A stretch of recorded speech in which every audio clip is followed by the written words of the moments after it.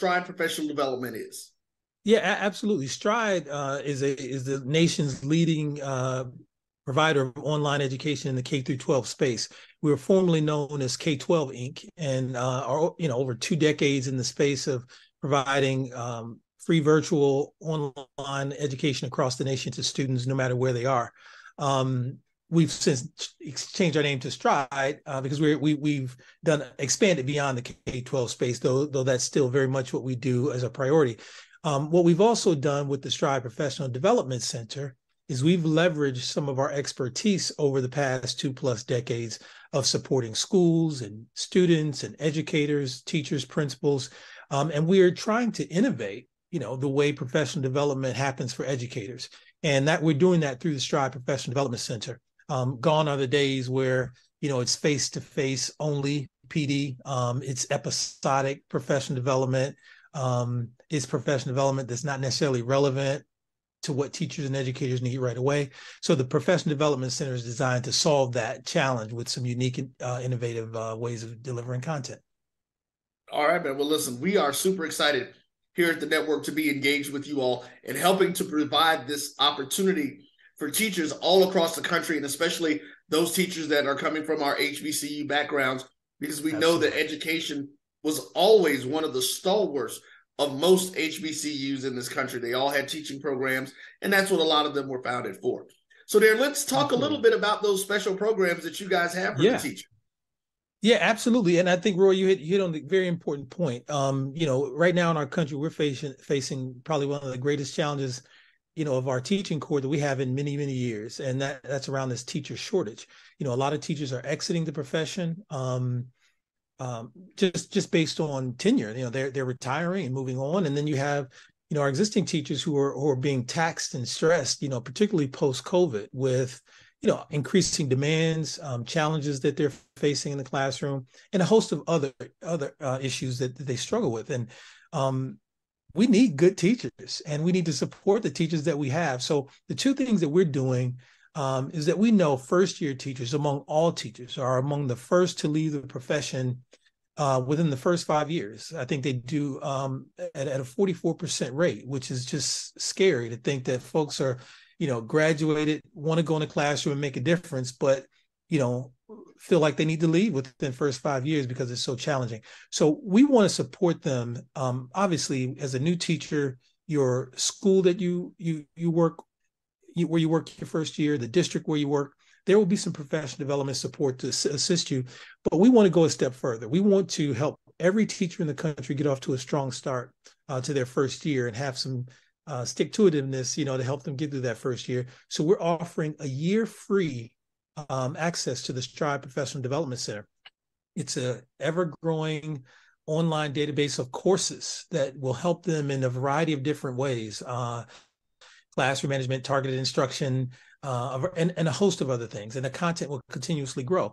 Again, it's just another resource that allows them to sharpen their practice, to feel like they're supported, because the research says that teachers are leaving in large part because they don't feel like they get enough professional support. So we really hope that helps new teachers. So again, this is for any new teacher who just graduated in the country. All you have to do is go to our site and sign on using the Teachers Win discount at checkout. Also, we have another campaign where during Teacher Appreciation Week, we gifted all teachers in the country, no matter where you are, 6 months free Professional Development Center access. But we're doing a special thing through our partnership with the BCSN and our HBCU graduates, and also the schools that you work with. We want any teacher in the country who through our partnership gets access to the Professional Development Center, and they get 6 months free using the BCSN 23 passcode at checkout. Again, our goal is to support and get as many teachers on the site feeling supported, to really help them succeed and have some success, not only for them, but obviously for our kids and the communities they serve. So. Most definitely. And Darren, listen, we are super excited again to be a part of this. My mother was a teacher. My aunt was a teacher. I have my best friend is a teacher. Absolutely. So we understand. I've worked in the school system for years. So I understand the resources that are needed. I understand why a lot of these teachers do take the time and they sit there, and after going through college, they're like, you know what, let's do something different. Yeah. So we're happy to be a part of this to help you guys change that. So ladies and gentlemen, here's all you guys need to do. All you need to do is take a look and go to the link that's right below us right now and see what you're going to do. You're going to see 2 links on the page now, just to make sure.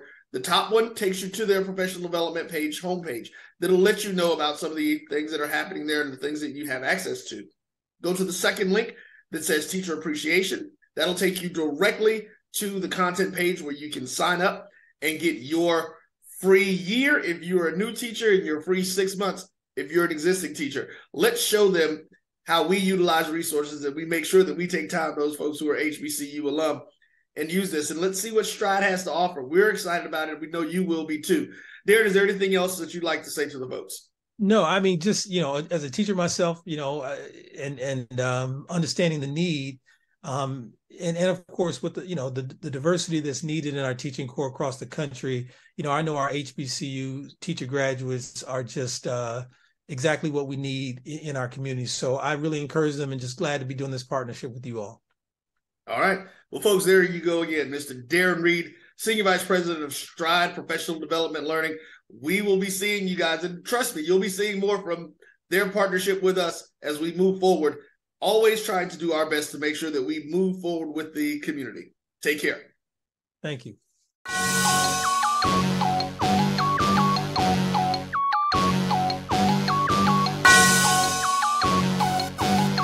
Yeah. I love my HBCU, and boy, I love it, I love it, I love my HBCU, and man, I hope my team they won one. I hope my team they won one. Yeah, man, I hope my team they won one. I hope my team they won one. I tune into the HBCU Sports Lab to see if my team won or lost. If they lost, I'm quiet as a mouse. But if they won, keep tab. I'ma do the dab, yeah. Dr. Cavil, he know what he be talking about. Mike and Charles, they know what they be talking about. They compress the analytic data with your hip hop. If you know them like I know them, they gon' tell you if your team, if they won or lost, and who the ball. So listen to Professor, yes sir, and pay attention, cause he gon' teach a lesson. This is Dr. Bills inside the HBCU Sports Lab with Mike Washington and Charles Bishop. Mike Washington is out on assignment. He did text me early and told me an update what was going on. He said that he had a working event, a working dinner at a Brazilian steakhouse. So I guess he's going to find one of those official Brazilian steakhouses. And so I told him that sounded really good. I told him I needed some pictures of proof, but it would help. I asked him, I really wanted my own steak, but that might be a little challenging in terms of the debt approval at this point. But with that being said, for everybody, welcome to episode 459 of Inside the HBCU Sports Lab Radio Show and Podcast, the show that's covering the sporting HBCU dash for all things HBCU sports for institutions large and small, from the NAIA to the NCAA. We share insights and information on the HBCU sports culture, HBCU athletic aesthetics to facilitate the story of HBCU athletic programs and the business of HBCU sports, as we got into and talked about a little bit on Tuesday. With that being said, we just call it sports pedagogy for short. HBCU sports pedagogy for short, I should say. I'm your host, Dr. Kenyatta, along with my co-host today, none other than Charles Bishop and A.D. Drew. We're filming from our home studios and sending a signal live to our KCOH 1230 AM studios with the Texas Radio Hall of Famer, Ralph Cooper, in a beautiful home at Texas University from Houston, Texas. Today's episode of Inside the HBC Sports Lab is sponsored by THG Agency, LLC. THG Agency is a company that provides sporting and educational consulting and data analytics. With that being said, Charles, how you doing today? Doing well, Doc. We got another busy weekend. See my guy Dave Barnett checked in. Shout out to my golf buddies. After the season's over, I hope to pick up the sticks again. So looking forward to another busy weekend. We got a lot of football, volleyball. Let's get after it. No doubt about it. It's good to see that you'll be getting back to the sticks. I'm glad you decided to come to work and make sure you get the people a show and bypass on your Brazilian steakhouse. Right. With that being said, 80 Drew, how you doing today? We can't hear you. As Drew is checking on his mic there to get him warmed up. Yep, still can't hear you there. Charles, when we talk about these trips and all this information there before we get into some of this hot news of the day, as you said, volleyball and things of that nature. What is your favorite food? Are you a steak connoisseur? I am like myself. I'm a huge steak connoisseur. It's killing me right now to not do red meat, but yeah, I'm a steak connoisseur. How long? I love a good steakhouse. How long were you off for red meat? I'm in the midst of doing this November challenge. So let's see how many pounds I can drop, after November, and then we'll see what happens as we get towards December. It becomes fun again. I think we got 80 Drew in here. Sound like he's ready to go. 80 Drew, with that being said, how you doing today? I'm doing fine. Y'all can't hear me now, right? Yes, we got you. You sounding good. Okay. So if Mike is having steak at a Brazilian steakhouse, what do we have here in Georgia? Because, all we've got is Lone Star and Outback. We don't have none of that fancy. we gotta bring you up here. Other than that, I gotta go to the grocery store. I gotta go to Publix and pick me up a seasoning myself. Yeah, come on to Houston. We'll take you to a couple of Brazilian steakhouses. We'll take you out. Take care of you. We'll give you some of the official, unofficial ones, as they would say, from that position. With that being said, we also have some other traditionally good steakhouses, just being in Texas with all these cows around here. But with that being said, Drew, it's 2 days before the Florida Classic. I see you ready and branded correctly. We'll get into that matchup. We talked a little bit on Tuesday, but I made sure we had it because we want to get your perspective and making sure we get the other half of the Brian and AD team, giving them perspective. And then, obviously, specialists on HBCU's mid-major division, as we talked about. And so we'll get to talk about two of the HBCU programs that made the Division II playoffs. We have one of them on tap. So we'll talk about both of them in terms of the bye and who they might have in the matchup to come. And we'll certainly get into Virginia Union in their matchup as well. With that being said, let me go back to you, Charles. What's on your mind in terms of the news of the day? Yeah, let's take a look as the SWAC Day announced the volleyball tournament seedings, which will be taking place out at Prairie View this weekend, the SWAC Volleyball Championship. Let's take a look at the SWAC has announced the 2023 volleyball tournament seedings following the conclusion of regular season play. Alabama State, they entered the tournament as the number 1 seed, followed by Prairie View as the number 2 seed. Behind them, Florida A&M, they will be the number 3 seed.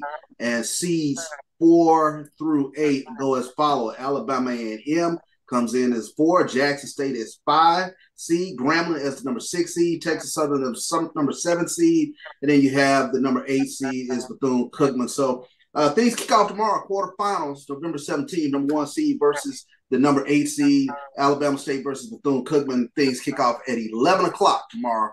That will be broadcast on SWAC Digital Network, which I'll be part of the broadcast team.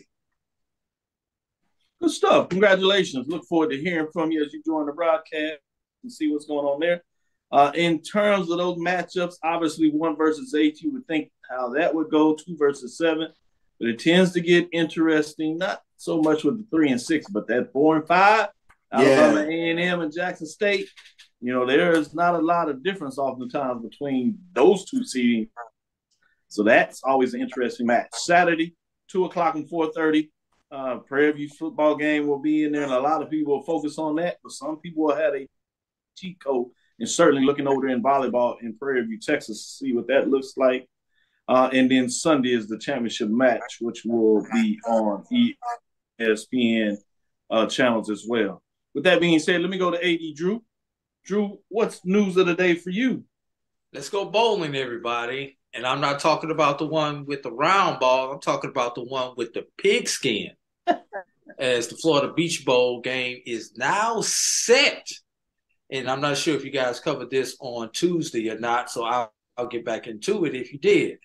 Johnson C. Smith and Fort Valley State, the announcement was made Monday, just 2 months after the game was announced.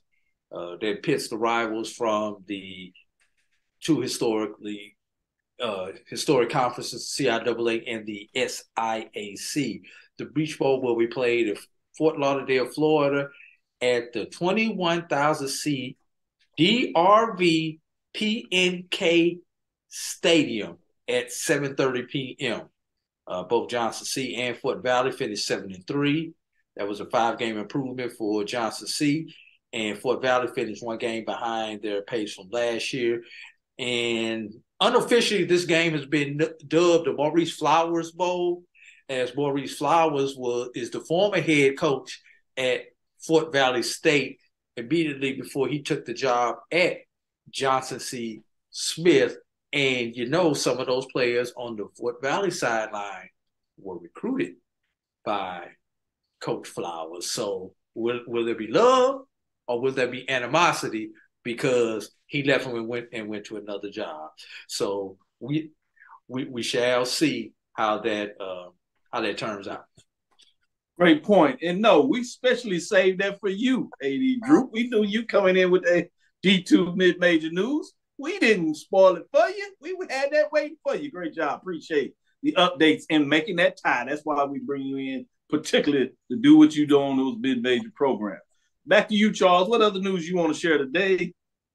Yeah, well, let's take a look at the MEAC as they announced their weekly volleyball honors presented by Coca-Cola. Howard's Rhea McKenna was named the MEAC Player of the Week presented by Coca-Cola. Norfolk State's Gabrielle Gilbert was named the Rookie of the Week, while North Carolina Central's Bella Derringer earned the Setter of the Week honors respectively, and Coppin State's Ashley Roman was named the Defensive Player of the Week. Let's take a look at some of their statistics. Ryan McKenna recorded a double-double of 15 kills and 18 digs in the regular season finale against Norfolk State. She had 1 service ace to complete her stat line. Then we take a look at Gilbert against Howard to conclude conference action. She was averaging 2.5 kills, 2.25 digs, and 1 ace per set. She led the Spartans in all 4 categories: kills, digs, and aces. Derringer, she averaged 10.75 assists per set, totaling 43 assists in the 4-set victory for the Eagles over the South Carolina State Bulldogs. She added 2 kills, service aces, and 11 digs in the match as well. And then Roman, she averaged 4.8 digs per set for the Eagles this past week, including a weekend high 17 against Morgan State on Friday. She wrapped up the weekend with 29 total digs over 2 matches against Morgan State, with 7 assists and 2 service aces. So those are your MEAC weekly volleyball honors. Good stuff. Shout out to MEAC Volleyball Honors as they get ready for their volleyball tournament going on this week as well. A lot of good action taking place for the MEAC as well as the SWAC, as we will have 2 champions in volleyball at the major division level for the MEAC and SWAC coming on Sunday. With that being said, let's take our first break. We'll come back on the other side and get into the marching sport. It's coming down in terms of our official champion, and then the big news will roll out in terms of what that looks like. But we're going to start with the marching sport with the mid-major division and then get into some games, and we'll talk a little more about the playoffs and have Drew kind of break us down and see what his thoughts in terms of those matchups. We'll let Charles sneak in there and give some news as well in terms of his thoughts in terms of how far Virginia Union Benedict can actually go in the Division II playoffs. With that, stick with us. We'll be right back after this first break. This is Brian Fulford. AD Drew and I are co-hosts of the BCSN Sports Wrap. We talk about all things related to HBCU athletics. From the games, teams, coaches, and fan interest stories, we cover it all. You can find our shows on Facebook at BCSN Sports Wrap, YouTube at MyJBN Online, and everywhere you listen to podcasts like Anchor, Spotify, Google, and Apple Podcasts. You can also find the show on the Jericho Broadcast Network's app. Make sure to download. We look forward to you joining the conversation and being a part of the show. When it comes to professional learning, teachers deserve better. From the leader in online learning, Stride brings you the Stride Professional Development Center, an on-demand library of mobile-friendly courses that gives teachers choice and flexibility, allowing them to learn anytime and anywhere. Our dynamic courses provide bite-sized learning and help educators advance their knowledge while also gaining professional development hours. It's time you take charge of your learning. Visit us today to get started.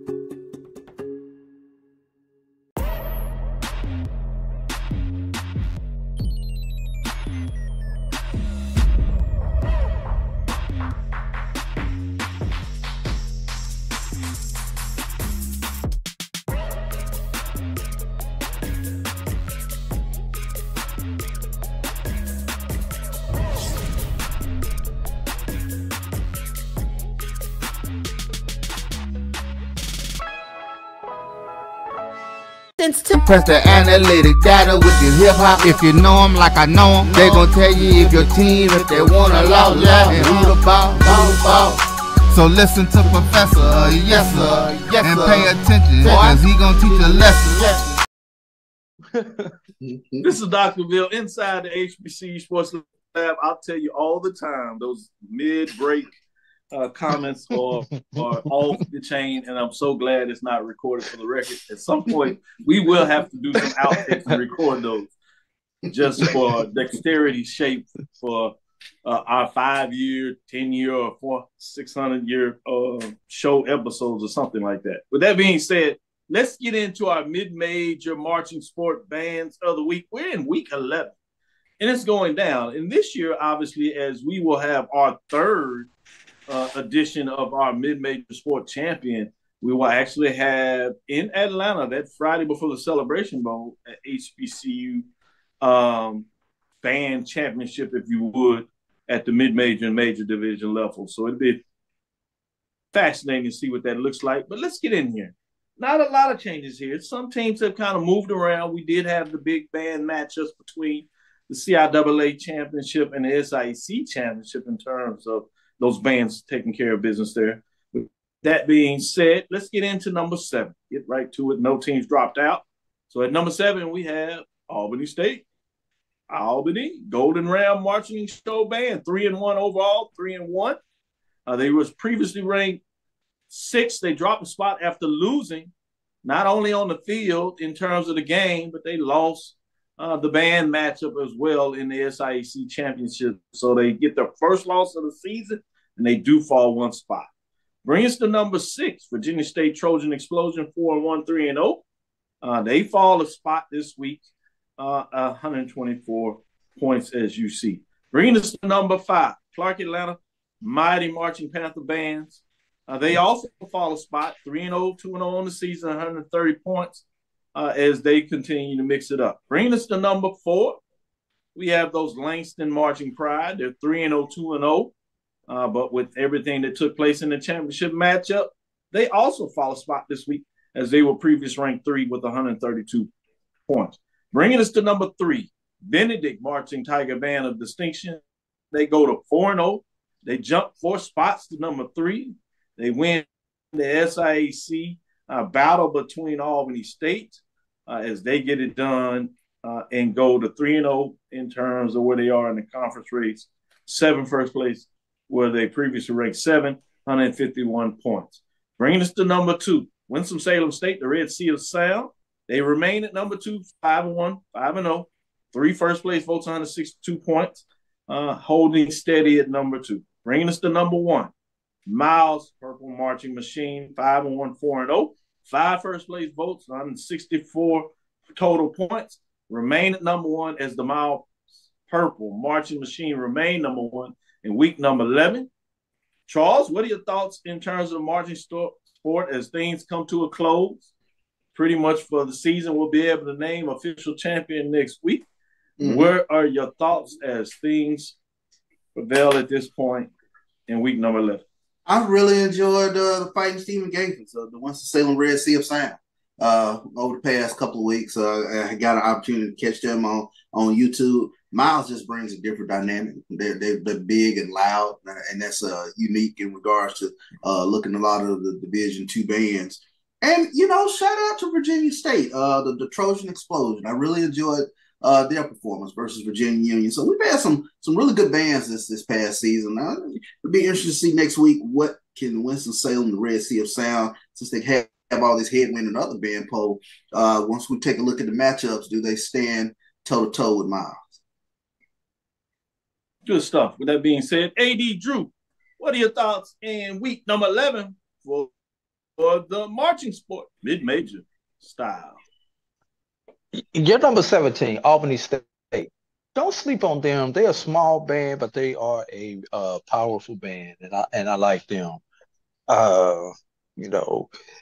Winston-Salem, consistency. Not only do they make the mark in Dr. Cavil's marching sport poll, but they also have been making the mark in the Band of the Year poll. So that's shout out to them. But Miles has a distinct sound. They have a distinct power for a smaller band. So that's one thing. That's one thing about Miles. And I'll be honest, hard for me to say this. Miles has put it on Tuskegee last couple of times that they've gone head to head, and that's hard for a brother like me to say. So, but I'm just being real with you guys. They have done it. So hopefully my Crimson Pipers will someday, somehow, some way get back into the conversation. But until then, somehow. But until then, let's keep it in the state of Alabama. I like it. Good job. Touche. I like that. With that being said, before we go to this next break, give you an update. You have Mississippi Valley State Delta Devils that are traveling to Huntsville, Alabama against the Alabama A&M Bulldogs with 9:32 left in the first quarter. The Bulldogs up 7-0. They had 7 play, 81-yard drive that took 3:34. Eaglin ran for 17 yards for a touchdown, and Barbosa made the kick. So they leave 7-0 in the first quarter of that matchup. Previously, I thought this game Thursday night was on ESPN, but my understanding it's not being broadcast. We'll look into that, but we'll give you some updates in terms of the game cast as you continue to tune in and watch us do what we do. With that being said, we'll be right back after this break, and I'll come back and give AD Drew a chance to give an update and some thoughts he has. 2002, Empowerment Resources, Inc., a nonprofit organization, has empowered more than 1,500 youth and adults in Duval and surrounding counties through its programs Journey into Womanhood, Girls Mentoring, Life Skills for Teens, and Parenting Education Coaching. To get involved with programs, volunteer, or donate, visit www.empowermentresourcesinc.org. Follow us on social media, facebook.com/empowerment.resources and instagram.com/empowermentjax. Charmin Ultra Soft has so much cushiony softness, it's hard for your family to remember they can use less. Sweet pillows of softness. This is soft. Holy Charmin. Oh, excuse me. Roll it back, everybody. Sorry. Charmin Ultra Soft is so cushiony soft, you'll want more, but it's so absorbent, you can use less, so it's always worth it. Now, what did we learn about using less? You gotta roll it back, everybody. We all go. Why not enjoy the go with Charmin? At CDW, we get speed as the new currency of success. Our team spends way too much time tending to outdated applications and software when they should be focused on driving application agility and innovation. CDW Amplified Development Services modernizes software and application development to help accelerate innovation and digital transformation. So you mean building new applications, UI, and mobile interfaces? Well, you said you needed to innovate more quickly. Oh, so he's a listener. To do more at scale, trust CDW Amplified Development Services. Compress the analytic data with your hip-hop. If you know them like I know them, they gon' tell you if your team, if they wanna law, and who the ball. So listen to Professor, yes sir, and pay attention, cause he gon' teach a lesson. This is Dr. Bill with Inside HBCU Sports Lab. Before we get into our matchups, again, as we promised, we'll continue to give you updates. We do have a second touchdown from Alabama A&M. Mississippi Valley State had their drive. They had 34 yards on 6 plays, then fumbled the ball. And then Alabama A&M took 7 plays and went 81 yards in 3 minutes and 34 seconds to score their second touchdown of that drive as they lead 13-0, waiting for the point after to connect. Give you an update in terms of what that was. Quincy pass was complete to Cameron Young for 14 yards for that second touchdown, if you would, in terms of that. That was 5 plays for 61 yards. With that being said, let's get into some of these matchups. We want to get into mid-major matchups, and I'm excited about having AD Drew. Charles will do his thing as well. It's Kutztown. Any of y'all been to Kutztown, Pennsylvania? Andre Reed Stadium, to give you some idea of who plays some football there. Mm. Charles, you been there? It sounds like you going. I haven't been lately. Andre Reed. It is the Buffalo Bills Andre Reed from Kutztown. Okay. Yes, indeed. Oh, nice. Mm-hmm. NCAA Division II playoff first round. In terms of this matchup, it features the number 2 ranked Virginia Union Panthers, as we talked about on Tuesday in terms of our rankings. Panthers come in 10-1 after winning the CIAA championship over Fayetteville State. They were 7-1 in the conference race when they beat Fayetteville State. That was a get back type of game after losing earlier to Fayetteville State in the Hurricane Bowl, as AD Drew has announced it. They feature Kutztown Golden Bears, who are 9-2, 7-0, coming after out of the PSAC. If you look at the top 25 in terms of coaches, ACFA poll rankings, they would be outside of 25, but just outside at number 26 in terms of where they would be in a top 25 type of ranking if you wanted to have that information. But with that being said, I'm going to go to you, Drew, first to kind of give us your insights of what are your thoughts in terms of this matchup of the Panthers facing Golden Bears, not the Golden Bears we know out of the SIC, but the Golden Bears out of the PSAC. Yeah. Well, before I give my thoughts, I'm going to give Coach Dr. Alvin Parker's thoughts as he had his Tuesday press conference, and I was on that press conference Zoom call on Tuesday. And one of the questions I asked him was about the matchup and having to actually switch regions. And he said, geographically, when you looked at that region, Super Region 1, there were 2 teams that were candidates to possibly switch regions. One being Virginia Union, the other being Delta State. But because Delta State was a top 4 seed, that kind of left Virginia Union out there by default to switch regions. Now, when you look at the travel for Virginia Union, it is actually closer to Virginia Union's campus than it would have been had they went south into the Carolinas or even into Georgia to play one of the other opponents who made the switch. So geographically for the fans, it was a good thing that this game was switched to Pennsylvania. And did you know Jada Byers is from the area where they are playing this game? So I expect a bunch of Jada Byers fans to be in the area. I believe he's from less than an hour away from Kutztown, Pennsylvania.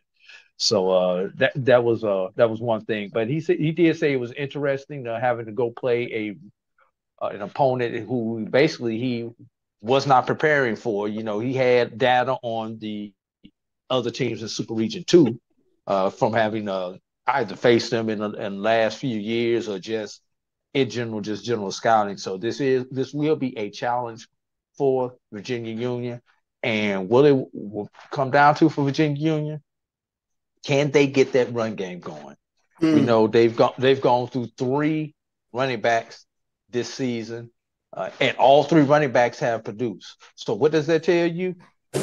That offensive line is stout. If that offensive line does what it needs to do, and Virginia Union is able to shorten the game, not in a way that you would expect from a team that is outmatched, but just to play that Virginia Union style, that is something that's going to be to their advantage. And last thing, don't forget about that Virginia Union defense, who's only giving up about 11, 12 points a game, y'all.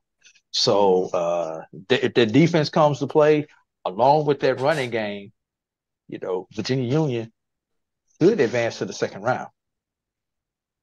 Good stuff, good stuff. Let me go to you, Charles. What are your thoughts in terms of this matchup between Kutztown and Virginia Union?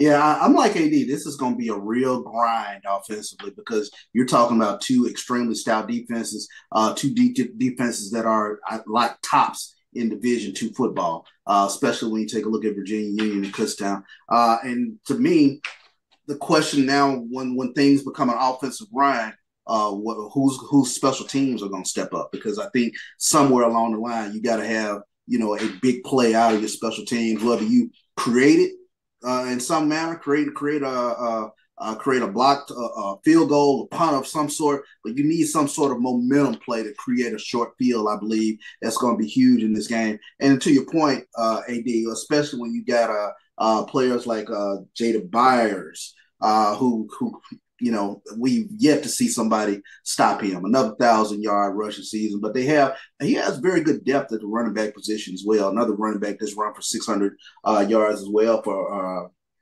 Virginia Union, Curtis Island. So I'm looking at who can establish something honestly with regards to even throwing the football a little bit. I need a big play downfield. I think we're going to talk a little bit about that, especially when we talk about some of the matchups this weekend. Somebody's got to win a one-on-one battle with regards to throwing the football. So I think Virginia Union can go up to Kutztown, but you're talking about a team that's as hot as any team right now. They won 9 in a row, knocked off Slippery Rock last week. That was a huge feather in their cap to knock off Slippery Rock. So this is going to be a tough one for Virginia Union to win. And let me follow that up. Yeah, let me follow that up a little bit, Charles. A lot of people may not know this. Virginia Union had not one, not two, but 3 different backs in 3 consecutive weeks named CIAA Back of the Week. So once again, that's a shout out to that offensive line, in addition to the ability of those running backs to actually hit the holes that that offensive line creates. And so, Union established that run game, but like you said, somewhere, somebody is going to have to pass the game. And what is it going to come down to? Who's going to play the cleanest game? Who's not going to turn the ball over? Yeah. Who's not going to have the penalties? Because with these two teams, there's very little margin of error for either one of these two teams to swing this game one way or the other. Good stuff, good stuff. This next matchup is the SIAC game of the week. We won't break it down because we don't know the opponent, but I did want to shout it out and wanted to put on everybody's mind so they would have one eye on the potential opponent. As you know, Benedict Tigers, #1 seed in the region, #1 HBCU program we have as well. They are 11-0, 8-0, and they will host in their region the winner between the #4 seed, Lenore Ryan Bears, that are 10-1, 8-1. They come out of the SAC, and they're number 11 nationally ranked in terms of, again, the coaches poll at the Division II level. That game is between Lenore Ryan Bears and the Shepherd Rams. The Shepherd Rams, if you're looking at the top 25, we just said #6 Kutztown is playing against Virginia Union. Well, this 27th ranked team is the Shepherd Rams. They're out of the PSAC as well. So you have the matchup between the PSAC and the SAC, if you would. Lenore Ryan Bears and Shepherd Rams. The winner of that game will face Benedict. We'll get a chance to talk about that a little more next weekend. But we had a little bonus game that I wanted to look at in terms of FAMU and Bethune-Cookman in the Classic game here, Florida Classic. So I'm going to go to you, Drew, and give you a chance to talk a little bit about that matchup, and then we'll go to our break in terms of Orlando, Florida, as you know, Camping World Stadium, Florida Classic. The guys, Brian and Charles, said it's nothing to this matchup. They're going to get it done. And so I won't even go back to Charles to pick on Bethune-Cookman Wildcats, as he's already let it be known. But I'd be remiss if I didn't give you a chance to talk about this matchup against Florida A&M, 9-1, 7-0, looking to complete a perfect season. This would be the third straight year that the Eastern Division team was able to come unshaved in terms of going 8-0 in the SWAC race if FAMU can get it done.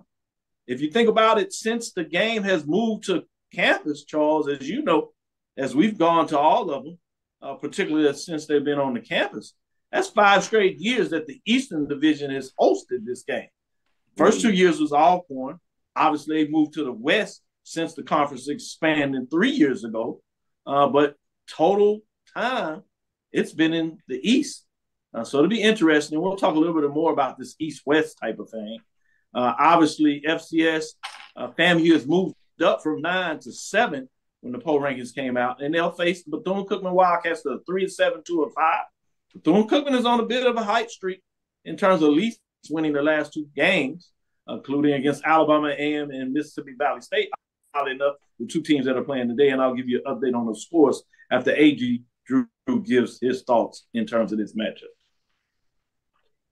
All right. First of all, this is a rival game, which means what do we do with a rival game, everybody? We throw the records out the window. And that's what you need to do in this particular game. Who remembers 2010 when Bethune, on its way to a Black College National Championship, was upset by who? Florida A&M University.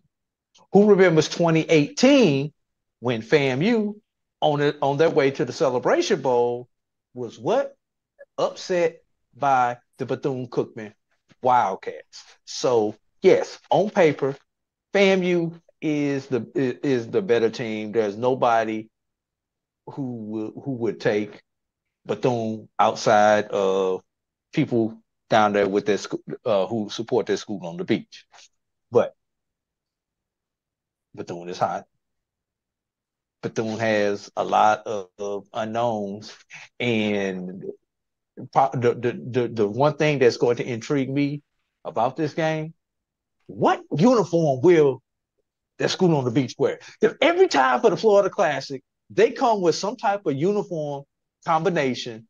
You know, for the Classic, they look like Oregon when they come out and play. You never know what they're going to wear. You know, Charles knows about those different combinations because I don't think I ever saw Jackson State wear the same uniform twice for the last 2 years, the same uniform combination. Yeah, that's true. You know, but Bethune is going to come out with some crazy uniform combination. Hopefully it won't be too distracting for the Rattlers as they go in. We know they sat a lot of people last week. So the one thing that I am a little concerned about, how quickly will those who will play on Saturday, how quickly will they get back into the rhythm that they need to pull away from Bethune? Because if this game is close, mid-third quarter into fourth quarter, don't scare me. Hey, you too scary, man. You too scary, man. Man, come on. Hey, y'all acting too scared around here. Charles, I got, you know how we talk about data points. I got 10 years worth of data points on why I'm scared. 9 matchups, 10 years worth of data points. So I have a trend line, Charles. That's why I'm scared, and I don't have enough of the new trend line to have. You know how you got that confidence group. You take stats. Yeah, you know, the margin of error and the confidence. The confidence. I don't have the confidence level to the point where I need it to be able to present my data to the rest of the class. It's trending how I want it to trend as I take a look at the early survey results, but I still have not hit it where it's statistically significant that I can present it to class with confidence. Give you an update on the Alabama A&M game. It's just getting into the second quarter, 15 minutes there. Mississippi Valley State Delta Devils have scored, so it's 14-7 in terms of that matchup. I can give you it was a touchdown pass by Jarian Williams, I should say, and the reception was by Kendrick Ross. He had a 64-yard pass play on that drive. 14-7, just starting the second quarter. With that, we'll be right back. Is this another comeback against A&M? The major marching sport right after this break. Nope. Come on, him. Ooh, I like him.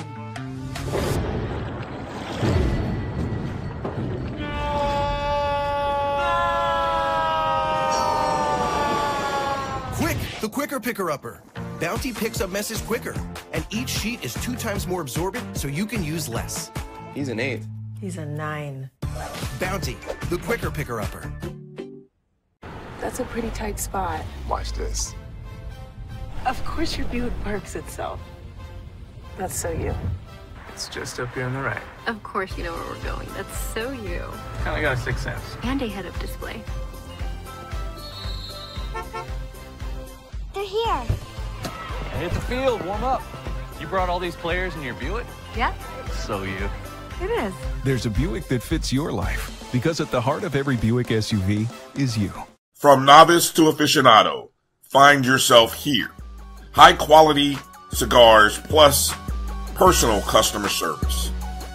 Slow Burn is Waco's only mobile cigar lounge, featuring a meticulous, curated collection of premium cigars. Visit our website, www.slowburnwaco.com. That's www.slowburnwaco.com. Compress the analytic data with your hip hop. If you know them like I know them, they gon' tell you if your team, if they wanna loud, and who the ball. So listen to Professor, yes sir, and pay attention, cause he gon' teach a lesson. This is Dr. Bill with Inside the HBCU Sports Lab. Let's get into the major division marching sport in week number 11. Again, no teams dropping out this week, but we're looking at the top 7. A lot of rearrangements. We have a major upset this week. I know a lot of folks are used to Southern in terms of the human jukebox, but check this out. After this week at number 7. And we're going to stir up the nest. They're just taking L's all over the place in the Bayou. It's been tough. It's been tough. Oh, but I'm here to give it to them. Let's look at the top 7. Bethune-Cookman, the Marching Wildcats, they fall to 7. They were previously ranked 4. They did not play. They have the big matchup coming this week, so it'll be interesting to see, can they go undefeated through the season, as they are 3-0, 1-0. Not a lot of matchups. We'll see what that means as things shake out. At number 6, you said you're going to take a hit. They're going to take a L. Confident on that one, Charles. That reached the confidence level. At number 6, you have Texas Southern, the Ocean of Soul. They fall one spot, 3-2, 2-2. They did not have a matchup with the Braves in terms of this past week. Alcorn State, 145 points at number 6. Bringing us to number 5, Southern Human Jukebox, fall to 5-2. This is the first time since I've been doing the poll for 3 years that Southern has had 2 losses on the season. They had a struggle this year, 5-2. Even according to, quote unquote, the professional judges, they've been having some concerns with the human jukebox. They're just not doing what they usually do, although the standard is extremely high. I have them at 5-2, 3-2 in the conference rate, 157 points. They fall from this 2 spots as they lose last week in their matchup to Prairie View A&M, the Panthers, that beat them in terms of the game and in terms of the marching sport band. And we see the fall of that on the field. We'll talk about that a little more maybe in the second part of the show, as we did it on Tuesday. You go check that out in terms of our intro segment around that talk. And number 4, Alabama State, the mighty Marching Hornets. They're at 4-2, 3-2. They move up 2 spots, 165 points, as they continue to get it done. At number 3, Mississippi Valley State, Mean Green Marching Machine, that surprised everybody all year long, 4-1, 1-1, 188 points. They move up 2 spots from the previous being 5. At number 2, Jackson State, Sonic Boom of the South, 5-1, 4-0, 3 first place votes, 200 points. They are at number 2. They add a first place vote as that first place vote from Southern 2 weeks ago is gone. Bringing us to number one, Norfolk State, the Spartan Legions of 6-0, 2-0. They add a first place vote as they have 7 total, 206 points. Previous rank 1, they stay there. The Norfolk State Spartan Legion continues at the top of the poll ranking in week number 11. Charles, what do you say about all the movement in the marching sport in week number 11? Can you believe it? Southern, the human jukebox? I actually can believe it in regards to the human jukebox. It has been a tough season for them, but I will say this. And, I've been crazy about the Norfolk State Spartan Legion all season, but let me tell you something. Right now, nobody wants to see the Sonic Boom of the South. On an off week, they went down to Baton Rouge and they showed out once again. Another boom box. Oh my God, they are on a different level right now. I mean, it has been some time since I've heard this type sound, come out of Sonic Boom of the South. Field shows have been immaculate, but they are hitting on all cylinders. And I just invite everybody to, get out there on YouTube over the past couple of weeks against Texas Southern, and then this past week against Southern. My God, they're different right now. They are playing unprecedented. Even the bandhead guys that are reaching out to me, they're blown away by what the Sonic Boom is doing. That's pretty good. And you talking about doing it at the perfect time of the year as you shape up for this inaugural national championship. It's a good time to be reaching a new peak, a new high. Almost the opposite of what we're seeing from the human jukebox. With that being said, AD Drew, what are your thoughts in top 7 for the marching sport in week number 11? Somebody in Baton Rouge can't get the rule right in the gumbo because, you having problems with the band, you're having problems with the football team. There's a lot of chirping going on about who's still employed, who should be still employed. There's a lot of things going on down there on the bluff. Likely saying. Something about this poll, though, Dr. Cavil. You've got the blue blood in Jackson State doing their thing. And it seems like the rest of the blue bloods are not catching up to the new way of doing things, the new program, and I'll say it, FAMU has been nowhere near your poll this entire season. Blue blood. Very true. Southern. Good point. Dropping down. Southern not in the top 3. That's a blue blood. Norfolk, new blood. I don't call them blue blood. Norfolk is a new blood. So some of these A&T. Where's A&T at? Blue blood. So what's going on with our blue bloods? Why have they not figured out this is a new era, this is a new generation, and we need to improve our science? They figured it out in Mississippi. Why can't the rest of our blue bloods figure out what it's going to take for them to remain to be considered a blue blood? Man, that's an excellent breakdown. I appreciate you providing that perspective. And in my opinion, you're right on the money in terms of the changing of the guard, what is taking place in regards to the marching sport, particularly in year 2023. We'll see what it all means as things go forward and how things shake out. But I'm fascinated about some of these year-ending matchups to see what it looks like. To your point, though, Charles, the Sonic Boom style, they're rolling. They are figuring it out in terms of what it means to provide the brand that they have, but also add in the newness and to elevate, take it up a level. Yeah. And AD, you mentioned North Carolina A&T. I mean, if nobody's there when a tree falls in the woods, does it make a sound? Like Tennessee State, the aristocrat, them blue bloods, you were exactly right. That's what I was gonna say. I failed to mention the aristocrats of bands when I was mentioning those blue bloods. Yeah, I failed to mention them. That's exactly as well as another one that's at the bottom in regards. Now, some of that is because they hadn't traveled as well, but that's your point. But that's part of being a blue blood. You got to travel to be seen, to get it out there. You're absolutely right. How did they become blue bloods? How did they become blue bloods? They went into your house and embarrassed you. That's how they became blue bloods. Now, for one reason or another, they don't get on the band too big. We don't have a budget. We don't have uniforms. We don't have this. We don't have that. All we get is excuses from all the blue bloods except for one. Shout out to the Sonic Boom of the South. With that being said, let's go to our next break.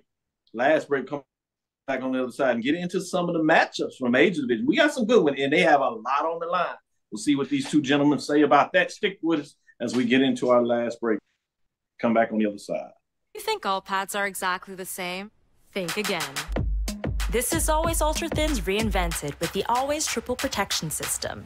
This pad wicks gushes 90% faster, absorbs even more so you can feel dry, and locks odors in. Rethink your pad for up to 100% leak-free and odor-free comfort with the totally reinvented Always Ultra Thins. This is always like never before. Are you hungry for authentic Caribbean food like jerk chicken, oxtail, red snapper, shrimp, tofu, and rasta pasta? Well, find your way over to Mango's Caribbean Restaurant, 180 Auburn Avenue, right next to Royal Peacock in downtown Atlanta. Them belly full, but we hungry. Mango's Caribbean Restaurant, open daily from 11 a.m. to 10 p.m. And on Friday and Saturday, we're open till 4 a.m. Come to Mango's and put some spice in your life. So we've got a good thing going. Mango's Caribbean Restaurant, 180 Auburn Avenue, right next to Royal Peacock in downtown Atlanta. For more info or directions, call 404-698-3992 or log on to mangoscaribbeanrestaurant.com. For instant coupons, text MANGOS to 313131. Tell your mama hungry, papa hungry, brother hungry. Mango's Caribbean Restaurant, authentic Caribbean cuisines. Open up the door, tell them mama hungry. You're looking for the latest information on Southern University sports, the Southwestern Athletic Conference, and HBCU athletics. There's only one place to go. Tune in to the Carlos Brown Show, exclusively on the Black College Sports Network. Compress the analytic data with your hip-hop. If you know them like I know them, they gon' tell you if your team, if they want to law, and who the ball. So listen to Professor, yes sir, and pay attention, cause he gon' teach a lesson. This is Dr. Mills inside the HBCU Sports Lab with Mike Washington, Charles Bishop. Mike Washington is out on assignment, so we have none other than A.D. Drew. So we have Professor Bishop and Professor Drew. With that being said, let's get into the major division games of the week. We're going to start in the MEAC, Washington, D.C. We saw what took place there last week. This time we're going back there. Green Stadium, 12 noon Central Standard Time, ESPN Plus. You have the Morgan State Bears. Some would argue one of the toughest defense HBCUs. Top defense in FCS as well. 4-5, trying to get to 500 to close out the season. 3-1, finish out with a 4-1 record if they can get it done on the road. But they're at number 6, Howard Bison, 5-5. 3-1 on the season. Howard wins this game. They go to the Celebration Bowl. I have Morgan State ranked 12 overall ranking in terms of what it looks like, just to give you some indications in terms of why I have them in my top 21 team. With that being said, Drew, what are your thoughts in terms of this matchup? Mark my words. No, they be do the HW. Read my lips. Howard will not score 50 on Morgan State. Oh, okay.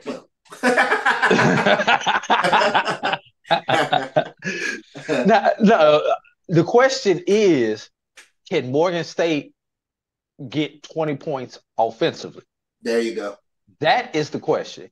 If Morgan State could get somewhere into the 20s, especially the high 20s, Morgan State has more than a puncher's chance in this particular ball game. Howard was motivated. Will Howard be motivated again? Yeah, we know the Celebration Bowl is on the line, but that was Central that they're playing. Let's keep something else in mind, and Erica Lee said this on Sunday show. Morgan considers Howard a rival. Mm-hmm. Howard does not consider Morgan a rival. So what does that mean for the intensity that these two teams will be playing with? Morgan will be playing with something extra. Howard, on the other hand, is just trying, quote unquote, handle business and not lose this game.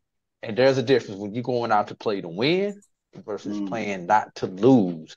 So I can see Morgan State upsetting Howard in this game, opening the door back up for Central, and everybody gets the matchup that we thought we were going to get back in July.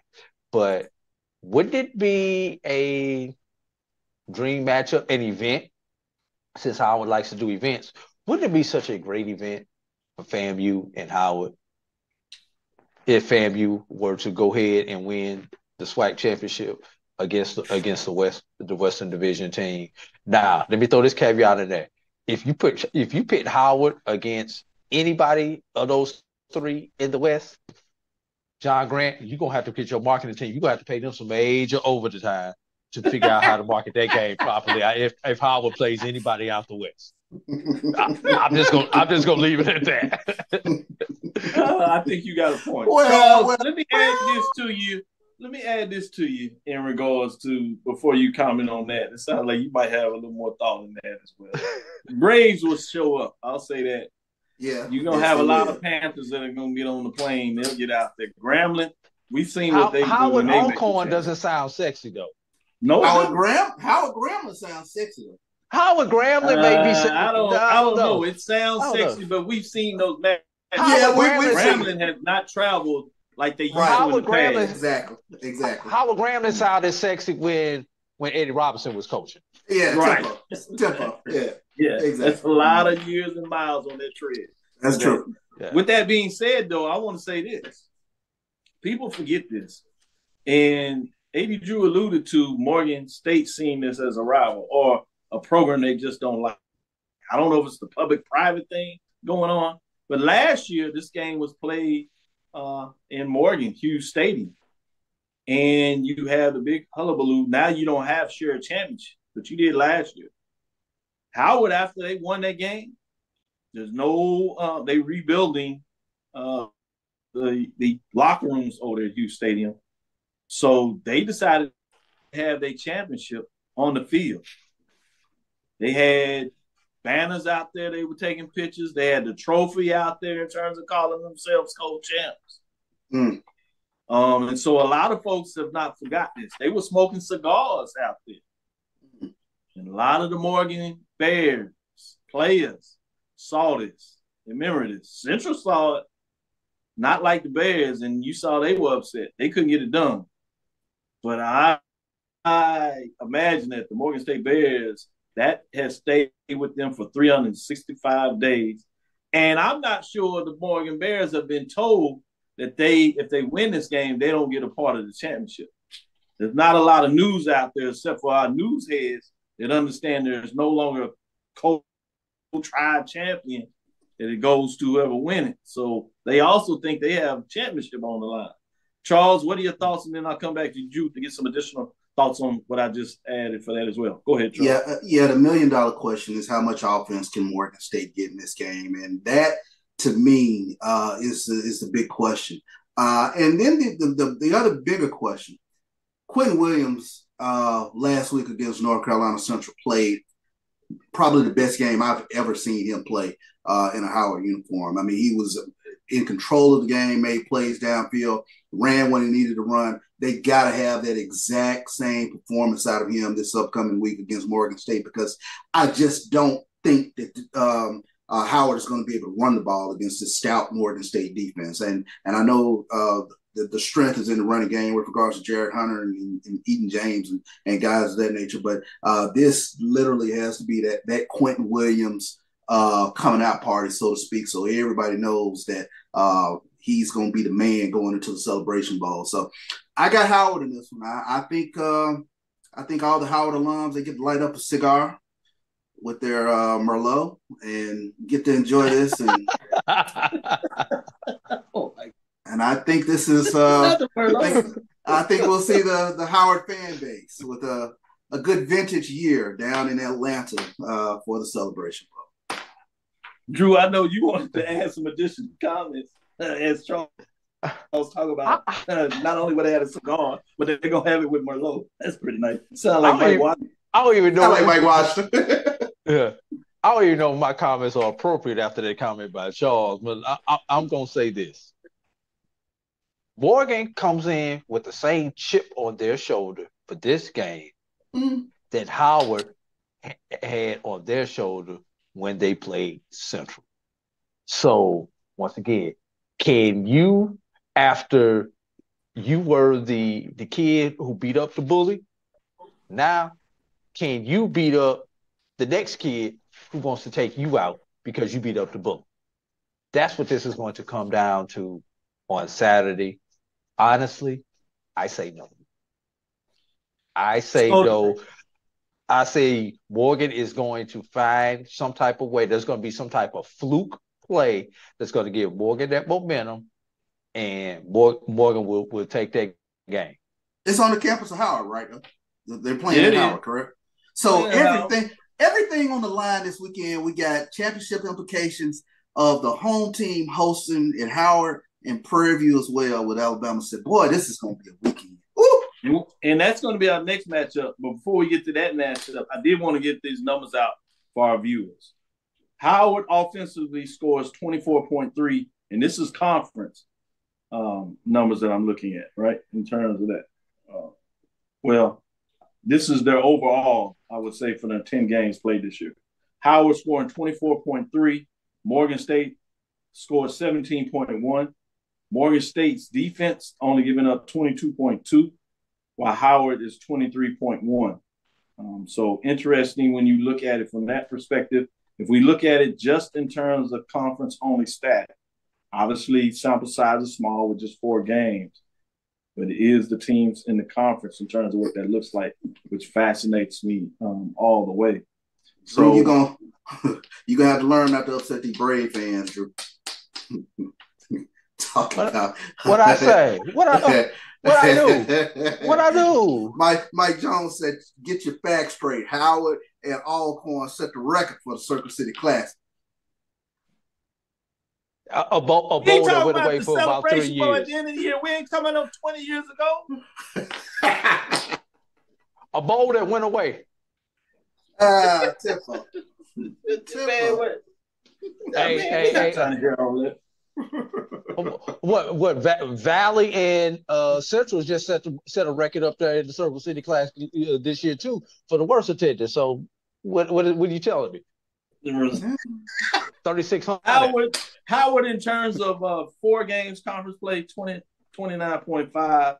Morgan State scoring 22 when he gets in the conference. They got a new quarterback, freshman. That's a little better than what they were playing with the seniors. In terms of defense in conference, Howard is leading. They're only giving up 20 points a game defensively, and that's 20 even, while Morgan State is 20.3. So they're neck and neck. It should be a slugfest in terms of that matchup. Let's flip it and go to the SWAC, Charles, that you kind of teased out. So I'm going to go with you first, Drew, on this matchup. This is Alabama State traveling to Prairie View A&M. We've already talked about how the East has dominated on the West. Last year, Prairie View went to the West. Mississippi Valley with the chance to go to a championship game 2 in a row. They would have been facing Jackson State, and they laid the egg. This time they have it at home, but they have a tougher ranked team, at least in terms of the rankings. You have a top 7 matchup. Number 3, Alabama State, and number 7, Prairie View. Alabama State Hornets come in at 6-3, 5-2 in terms of the conference race. Prairie View at number 7 comes in at 5-5, 5-2. Alabama State Hornets have won 5 games, last 5 games. Prairie View has won 2 straight.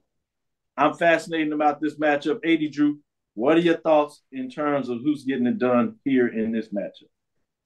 Question.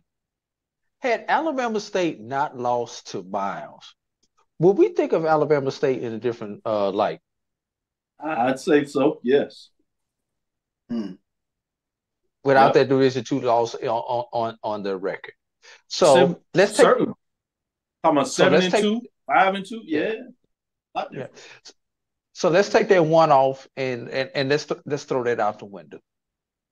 Alabama State, probably outside of Florida A&M, has been playing the best defense in the SWAC conference.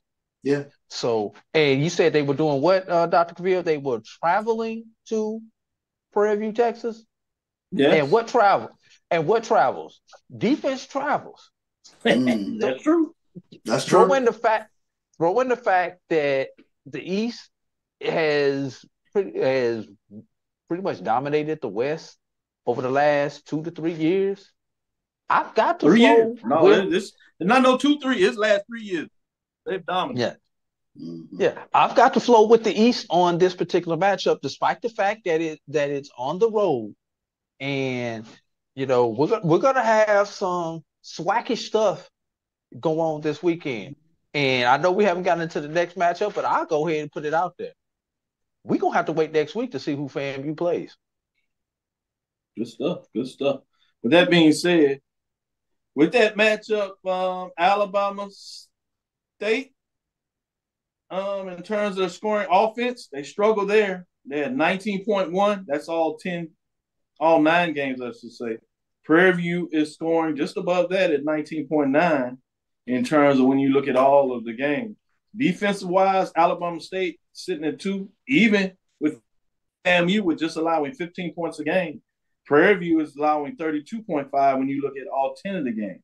Gets a little different when you get into the conference and in terms of what those stats look like when you're talking about scoring defense from that perspective. I'm always fascinated when we say this.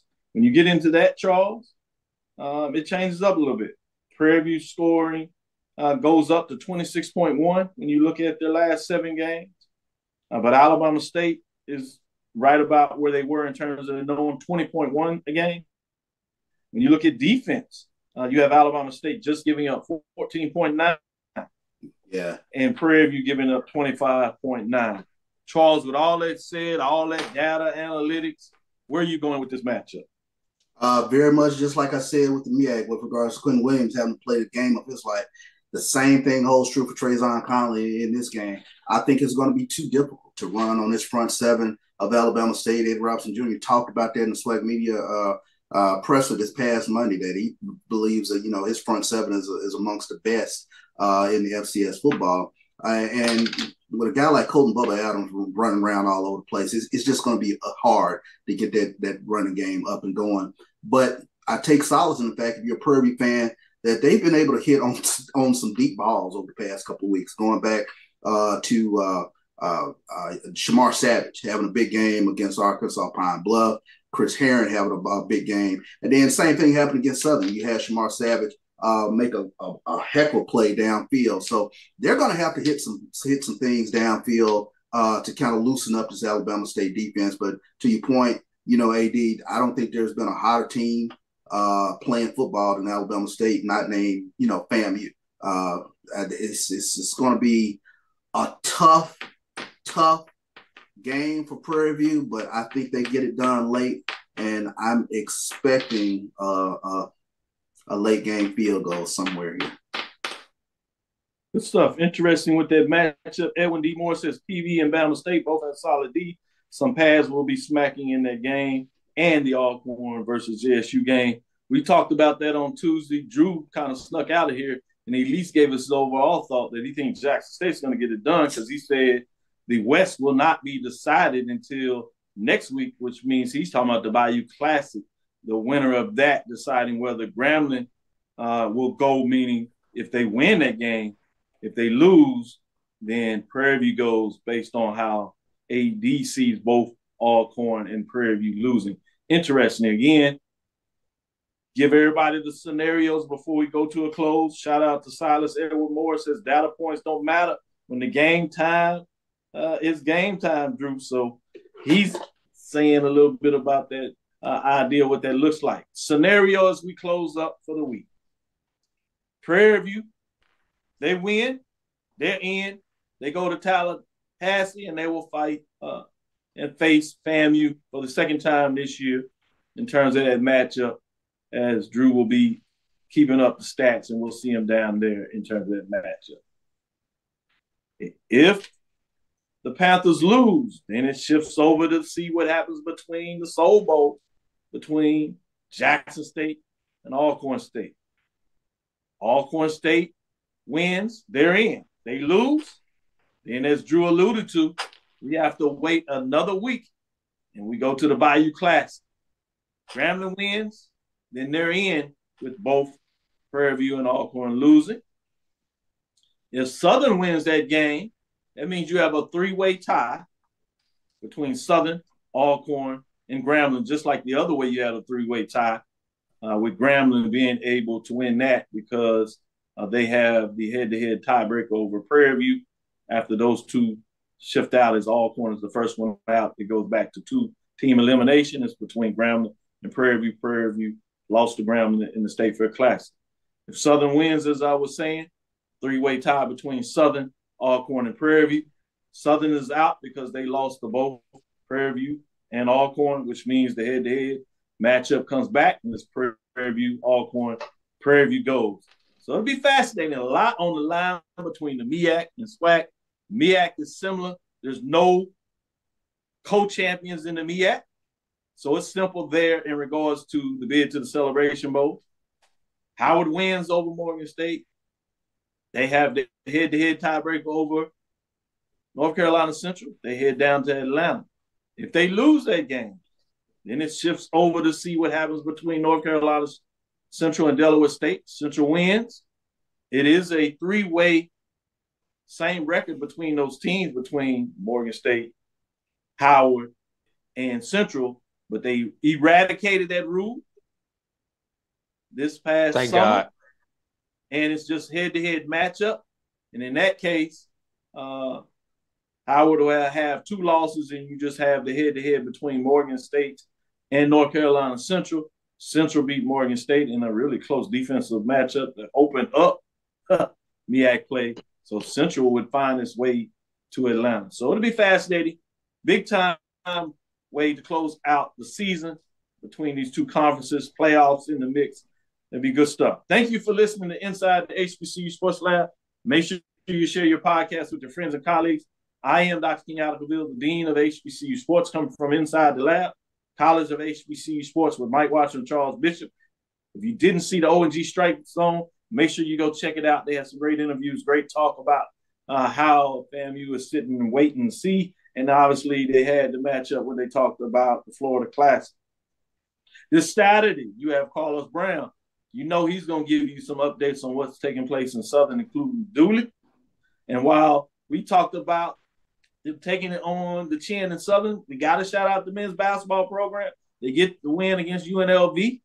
As much as we give shout out for A&T, they got the win against, on the women's side, against Wake Forest. Yeah. Some good basketball being played out there, Prairie View. Men's victory on Abilene Christian. So the women are doing some good work as well as they get it done. Shout out to them. Again, check out X's and O's crew, BJ Jones, curated HBCU Weekly, Joshua Sims, Senior curator, HBCU Nightly. Go back and check that out. You can see the visual on YouTube, or you can go to Twitter and listen to that great discussion that took place there. With that being said, make sure you check out AD Drew and Brian on Sundays. They're going to give you the wrap out and tell you what happened on Saturday as you're either celebrating or scratching your head. They'll give you insight in terms of what happened. They'll give you some things to talk about the rest of the week, where things are going. Again, we want to thank you for listening to Dr. Bill's Inside the HBCU Sports Lab with Mike Washington and Charles Bishop every Tuesday and Thursday. Thank you, AD Drew, for joining us today. We look forward to Sunday as we give you updates of what took place on Saturday. Follow me, Dr. Kenyatta Cavil, on Twitter, Facebook, and Instagram. That's DrKenyattaCavil. That's Inside the HBCU Sports Lab 1 on Twitter. Facebook and YouTube is Inside the HBCU Sports Lab 1. With that being said, let me see if I can give you any update in terms of Mississippi Valley State and Alabama A&M. Alabama A&M is up 21-7, 2:51 left in the second quarter. Valley does have the ball on their own 1. With that being said, dream big. Continue to move forward. We will talk with you soon. Charles? Of course. 80 Drew? Get your popcorn ready. Lecture. Dismiss.